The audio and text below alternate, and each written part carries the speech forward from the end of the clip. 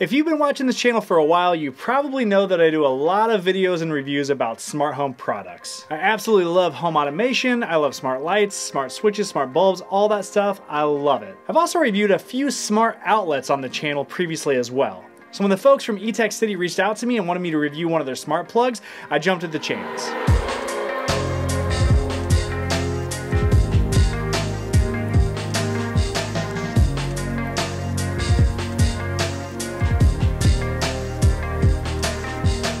Hey, what's up guys, it's Aaron with 2 Minute Tech, where I do tech reviews fast, and today we're going to take a quick look at the Etekcity Voltson Smart Outlet. Now the thing you really want to have with a smart outlet is strong integrations with other ecosystems, and by that rationale the Etekcity is pretty decent. It works with IFTTT, it works with Amazon Alexa, Google Home. The only omission here is for the Apple HomeKit protocol. It doesn't work with that, but if that's not a deal breaker for you, then you don't have to worry about it. The build quality on these is actually really great as well. Now they come in a round design, which is a little bit unusual, but the plastic itself is a nice durable plastic. It does have a clicky off-on button if you wanted to somehow reach underneath and turn it off and on manually, you can do that as well. It does have a status light to let you know when it's on. It's pretty much table stakes at this point for all of these devices to have really similar features, and by that rationale, this is on par with almost anything on the market that I've seen so far. So if this smart plug is really similar and on par with every other smart plug, then you really want to look at what is the main killer feature, and to me, for this particular product, it's the price.